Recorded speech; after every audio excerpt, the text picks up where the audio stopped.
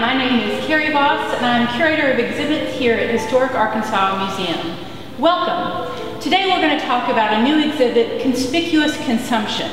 And I'd like to share with you a little bit about how we make aesthetic decisions when we design an exhibit. One of our favorite objects in this exhibit and its corresponding detail is this beautiful corner cupboard. This is an Arkansas-made item. It was created in the 1840s by an artisan who had come over from Europe, and he stayed with the Wilbanks family in Conway County, and in exchange for room and board, he produced this beautiful corner cupboard for their house. And whenever we create an exhibit for him, we always begin with the theme or the story, in this case, conspicuous consumption. So what were the items that were available to Arkansans in the early to mid 19th century that would show that they were wealthy or had status, the kind of keeping up with the Joneses of the 19th century. And one of those items is wallpaper. I know it seems kind of weird, but wallpaper was kind of like a Chanel bag or a Louis Vuitton. It was something that if you had fine wallpaper in your home, people knew that you had class and you had taste. So for this item, instead of exhibiting just the corner cupboard alone as an item, and it is absolutely stunning itself, we wanted to show you what it would have looked like in the Wilbanks home in approximately the 1840s. And so we started doing research based on the object, which is how we do all of our exhibits. Everything is based on the object. And we looked at what wallpapers were available in Arkansas in approximately the 1830s to the 1850s. Victoria, the curator of collections, did research on newspapers.com and discovered that in New Orleans, several wonderful wallpapers were advertised. And anything that was available in New Orleans would have been available in Little Rock because the Mississippi was the highway of the 19th century. And so what we found is this type of wallpaper is called irisé.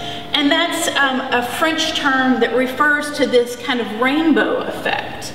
And so the rainbow effect was created whenever the wallpaper producer, who would have been using a wood block, would have inked with a tempera paint. It's kind of a thickish kind of water-based paint. He would have inked the block with blue, yellow, and white. And then when he pressed the block on the paper, they would have kind of smooshed together and created this beautiful gradation, a rainbow effect. And that idea and process originated in France in order to sort of mimic the look of the luster of silk.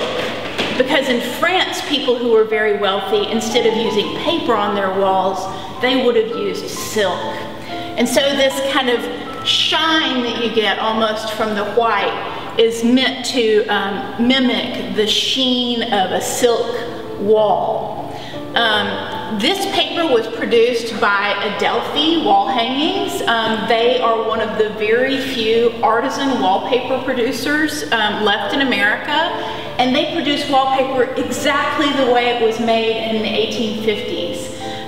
This pattern was based on a pattern, a sample of wallpaper that was sourced from the Historic New England collection, which has thousands of actual samples of period wallpaper. And Adelphi created this wallpaper based on a wallpaper that was found in New York State in the 1830s.